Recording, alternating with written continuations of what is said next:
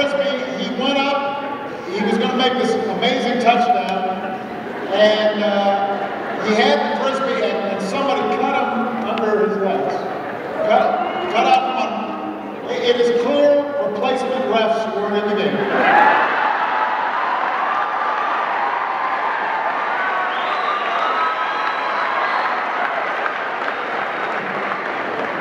He broke his wrist.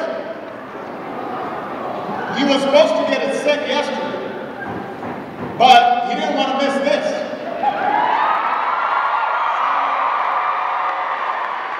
So when he came up here, his wrist was not yet set. And he's going to have to go to the hospital afterwards to get his wrist set. Now, I just want to make the point that if Seth can come up here with a broken wrist, then there is not a student here who cannot get registered and make sure that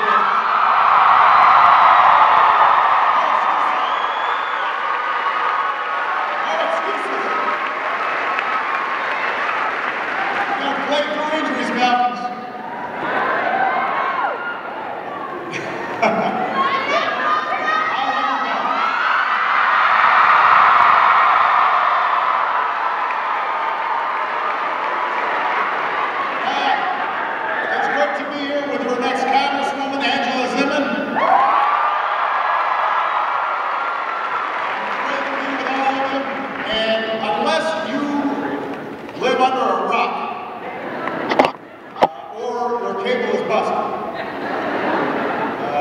You may have noticed that there's an election going on here in Ohio.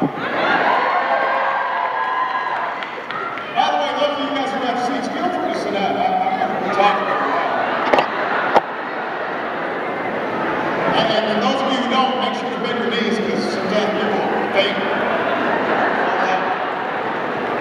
Not because I'm so excited, but just because we've been standing. So there's an election going on here in Ohio. And in case you're wondering what kind of impact that's having, I was talking to my campaign manager. He was meeting with this couple who had this adorable 4-year-old son named Sammy. And they were very proud that Sammy knew what was going on. There was a picture of me up on the wall. And the parents said, "Who's that, Sammy?" And Sammy said, "That's Barack Obama." And then the parents asked, "And what does Barack Obama do?" Sammy thinks for a second, he says, "He approves this message."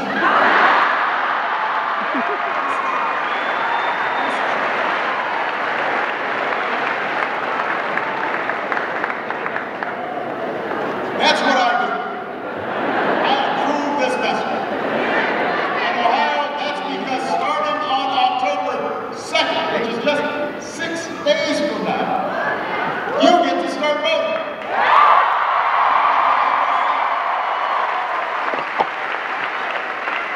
You can register to vote all the way up until October 9th, but if you're already registered, you can start voting in 6 days.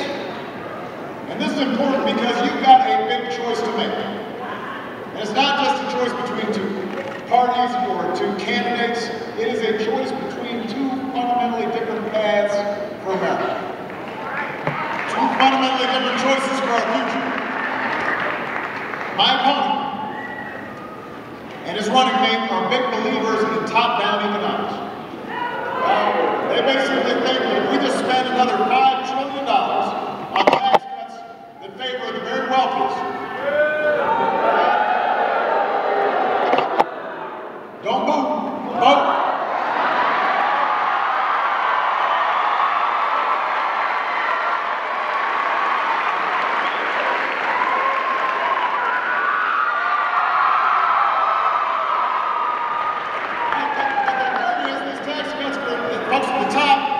Prosperity and jobs will rain down on everybody else.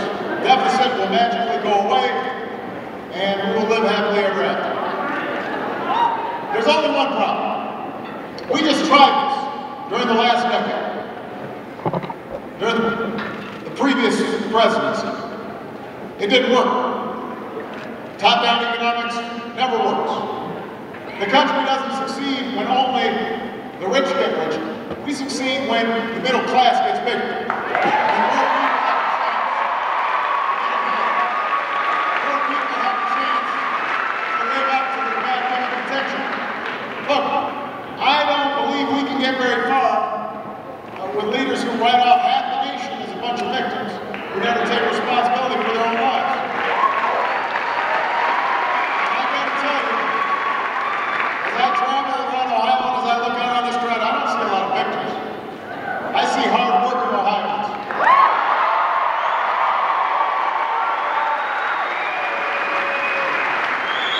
We've got students who are trying to work their way through college. We've got single moms who are putting in overtime to raise their kids.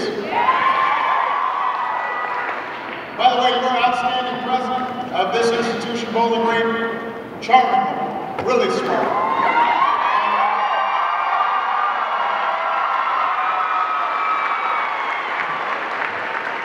We were talking because we both were raised by single moms.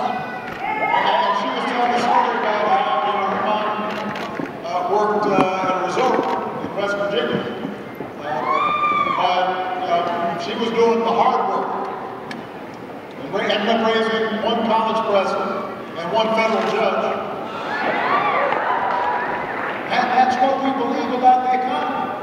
When you give folks a chance. I see in this audience senior citizens who've been saving for retirement their entire lives. Veterans who served this country so bravely.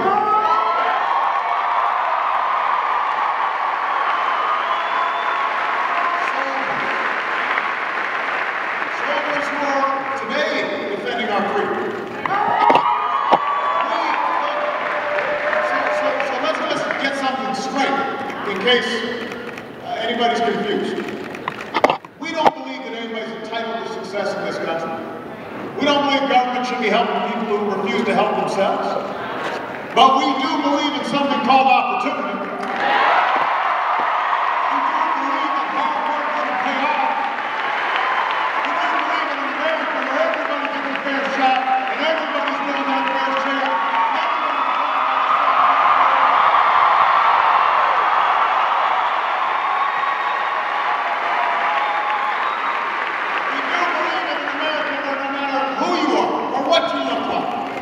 What your last name is, or who you love.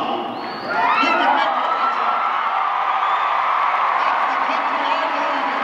That's what I've been fighting for 4 years, and that's why I'm running for a second term as president.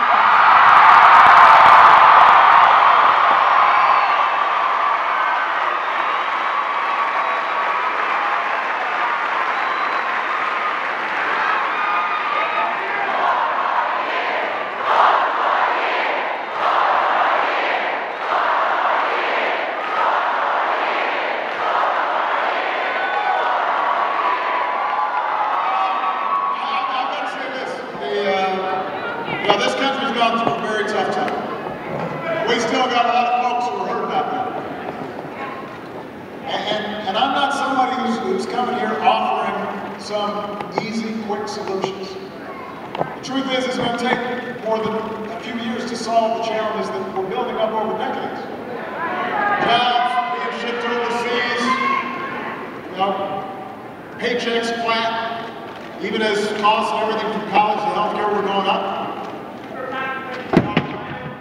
That too.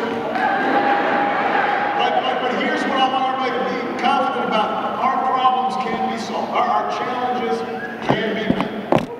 We've still got the best workers in the world. We've got the best businesses in the world. We've got the best scientists in the world. We definitely have the best colleges and universities in the world.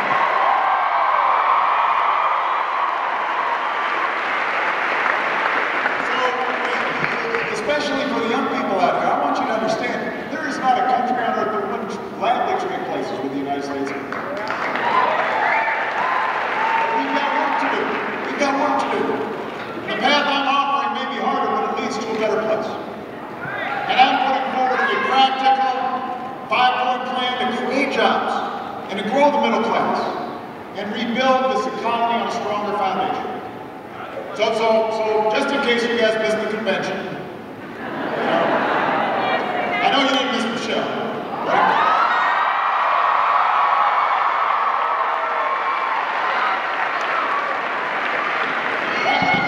Let me reprise what this plan consists of. First, I want to export more products and outsource fewer jobs. My opponent said we should just let Detroit go bankrupt.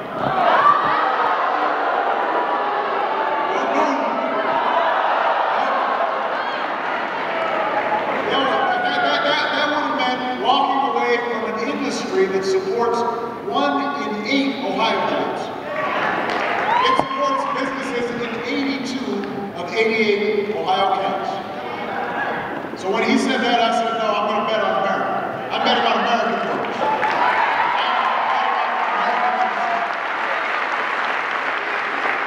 And today, the American auto industry has come roaring back with nearly 250,000 new jobs.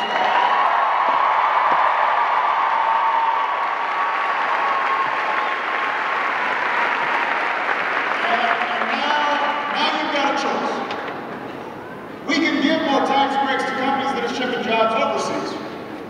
Or we can start rewarding companies that open new plants and train new workers and create new jobs right here in the United States.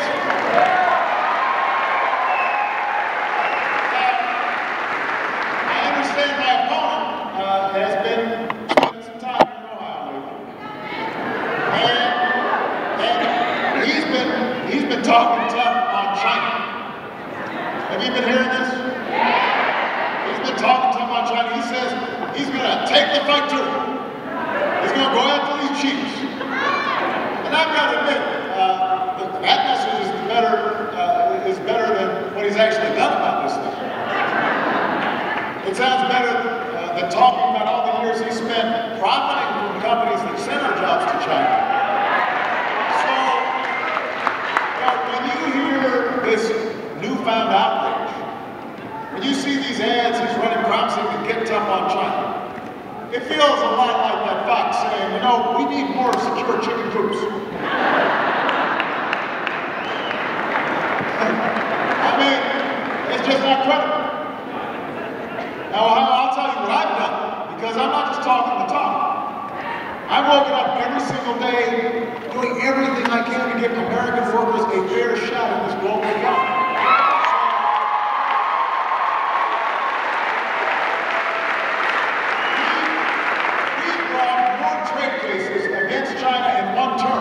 Than the previous administration did in 2. And by the way, we've been winning those cases. We stood up for auto workers against unfair trade practices. When Governor Romney said stopping an unfair surge in Chinese tires would be bad for America, bad for our workers, we politely declined his advice. We went after China on that, and we got over 1,000 American workers back to work, producing American tires.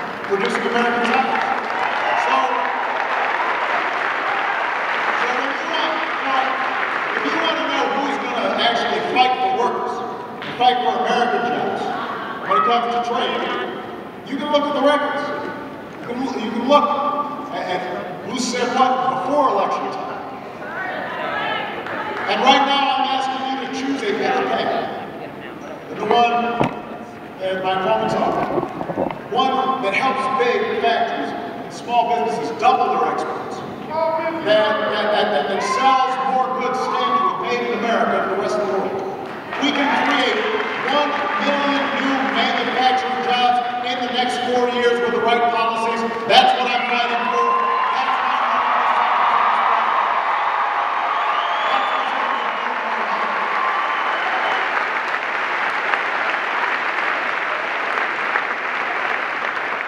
Second part of the plan, I want us to control more of our own energy. You know, after 30 years of inaction, we raised fuel standards so that by the middle of the next decade, more cars and trucks will go twice as far on a gallon of gas.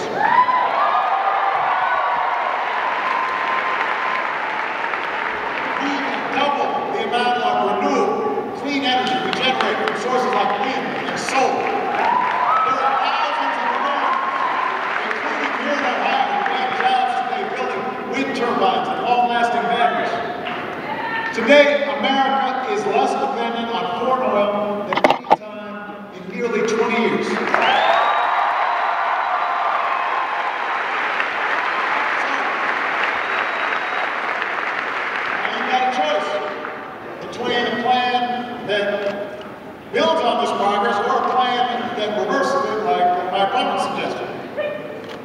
See, and this is a clear plan, a clear difference, because I will not let oil companies write this country's energy plan. I want to stop oil companies collecting another $4 billion in corporate welfare from our taxpayers. We have a better plan. Let's take that money we're giving the companies that are already hugely profitable. Every time you go to the pump, they're making money. They don't need a tax break. Let's use that money to invest in wind and solar and clean coal technology. Let's have farmers and scientists harness new biofuels to power our cars and our trucks. Let's put construction workers to work retrofitting homes and factories so they waste less energy. Let's develop a 100-year supply of natural gas that's right beneath our feet. And if we do all these things, we can cut our oil imports even more. Cut them in half by 2020 and support hundreds of thousands of new jobs in the process. That's why I'm running. That's what's going to be.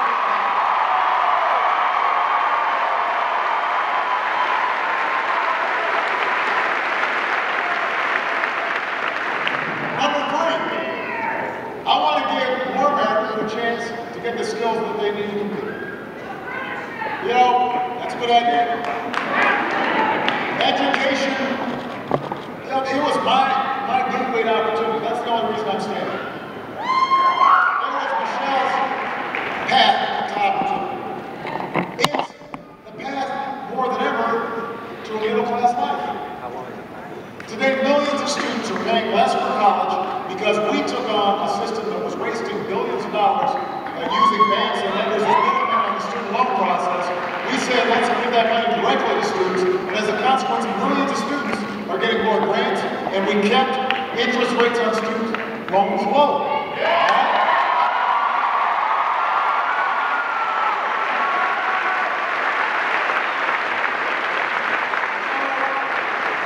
So now you've got a choice, because my opponent, he would gut education to pay for more tax breaks for the wealthy. That's one choice. That's door number 1. We can decide that the United States of America should never have a child's dreams deferred just because she's in an overcrowded classroom, or a crumbling school, or has outdated textbooks. No family should have to set aside an acceptance letter to a college like Bowling Green because they don't have the money.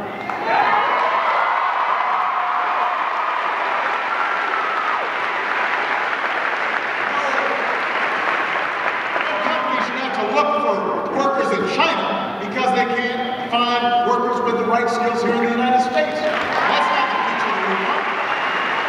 So I need your help because I want to recruit 100,000 new math and science teachers. And I want to improve early childhood education.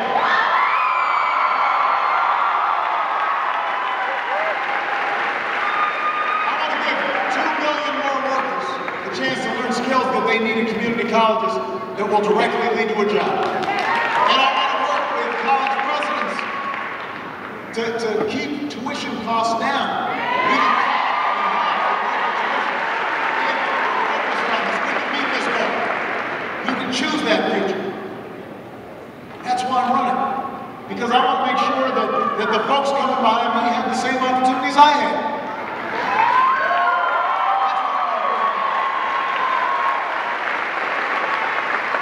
Number 4, I want to reduce the deficit without sticking it to the middle class.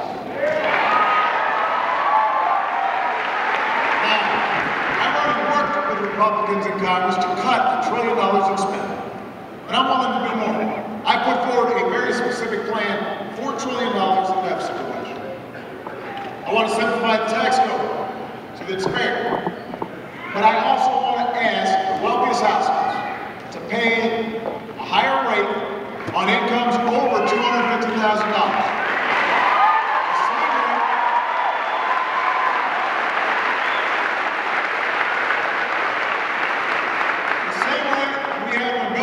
Our economy created nearly 23 million new jobs.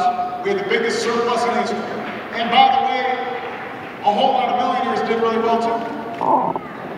Because that's how you grow an economy. I want to keep taxes low for middle-class families and working families.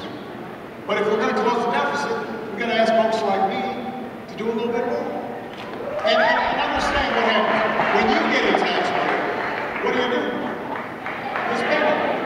Because times are hard to tell. So maybe you trade in finally that 10-year-old car. Or maybe you buy a computer for your kid who's about to go out to college. And that means business now has more customers. And they make more profits, which means they hire more workers. And the whole economy does better. That's how you grow an economy. From the middle out.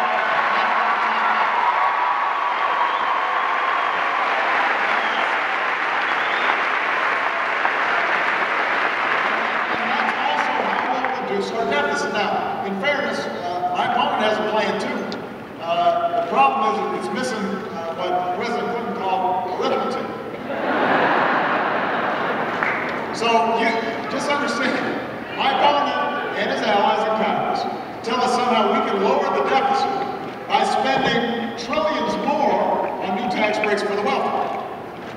No matter how many times they promise to reboot their campaign, no matter how many times they start saying they're going to explain the specifics of this thing, they can't.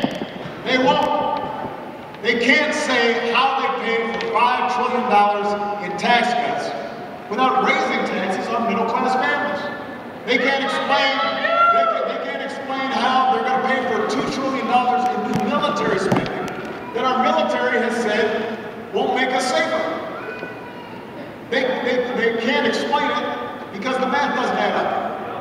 Now, my opponent may think it's fair that somebody who makes $20 million a year, like he does, pays a lower rate than a teacher or an auto worker who makes $50,000 a year. But I disagree. I don't think that's fair. I don't think it helps grow our economy. I refuse to ask middle-class families to give up their deductions for owning a home or looking after their kids just to pay for another millionaire's taxes. We're not going to do that.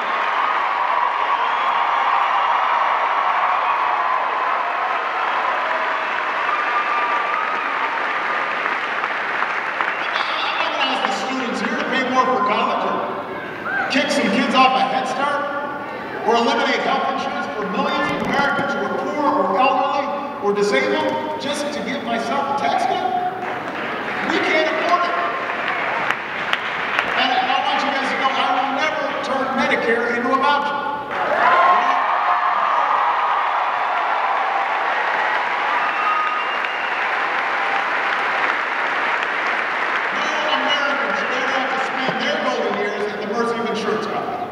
They should retire with dignity and the respect that they've earned. We'll reform and strengthen Medicare for the long haul, but we'll do it by reducing the actual cost of care, not by dumping those costs on the seniors. And we're going to keep the promise of Social Security. We'll strengthen it, but we're not going to turn it over to Wall Street.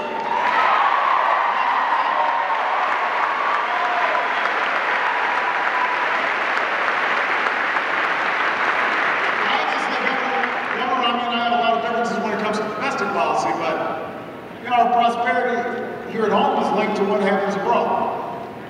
4 years ago, I promised to end the war in Iraq. We did. I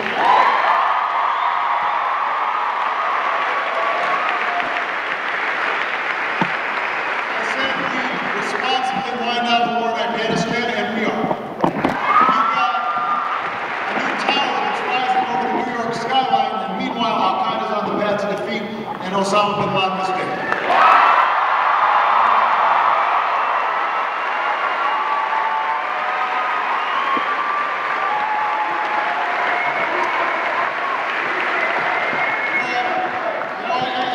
As we saw just a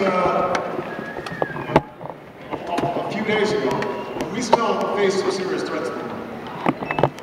And that's why, as long as I'm Commander-in-Chief, we're going to maintain the strongest military in the world.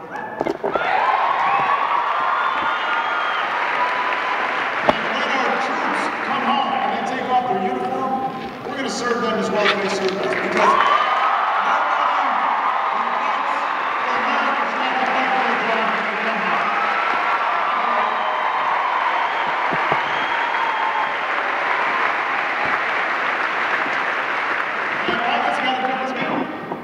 he said the way we handled the war in Iraq was tragic. He still hasn't explained what his policy in Afghanistan will be. But I have, and I will. And one more thing, I will use put more people back to work. Outsourcers, rewriting our tax code. We don't need that.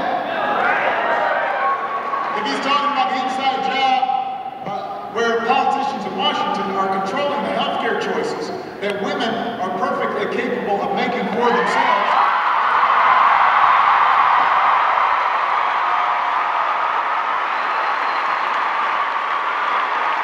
we don't need an inside job. We want to change Washington.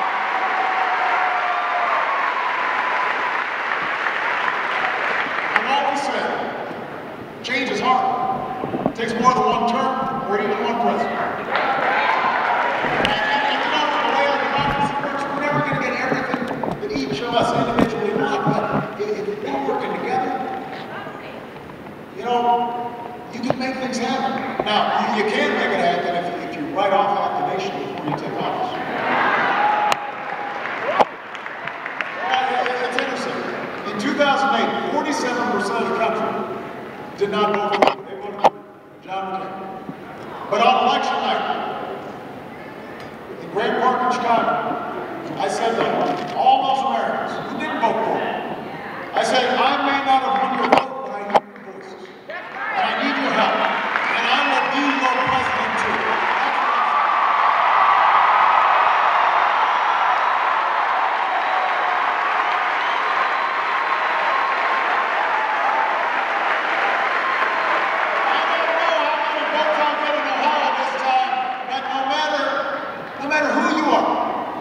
No matter what party you belong to. I want everybody who's listening on television to understand, I will be fighting for you. Because I'm not fighting to create Democratic jobs or Republican jobs. I'm fighting to create American jobs.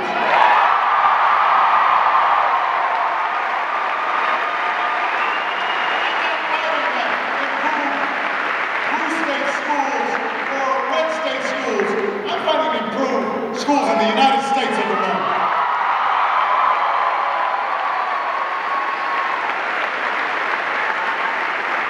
The values of hard work and personal responsibility, those values that we believe in don't just belong to workers or businesses or the rich or the poor, the 53% or the 47%, 1% or the 99%. Those are American values. They belong to all of us. Yeah, so I want you guys to understand, we are not as divided as our politics suggests. I still believe, no matter how many times I'm called naive about this, I still believe that we have more in common than divides us.